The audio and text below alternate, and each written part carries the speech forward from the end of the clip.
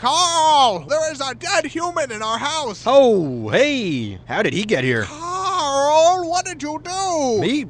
I didn't do this. Explain what happened, Carl. I've never seen him before in my life. Why did you kill this person, Carl? I do not kill people. That is my least favorite thing to do. Tell me, Carl, exactly what you were doing before I got home. All right, well, I was upstairs. Okay. I was sitting in my room. Yes. Reading a book. Go on. And, well, this guy walked in. Okay. So I went up to him. Yes. And I stabbed him 37 times in the chest.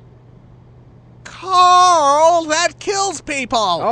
Wow, I didn't know that. How could you not know that? Yeah, I'm in the wrong here. I suck. What happened to his hands? What's that? His hands. Why are they missing? Well, I kind of cooked them up and ate them. Carl! Well, I was hungry, and, well, you know, when you crave hands, that's... Why on earth would you do that? I was hungry for hands. Give me a break. Carl! My stomach was making the rumblies that only hands would satisfy. What is wrong with you, Carl? Well, I kill people and I eat hands. That's two things.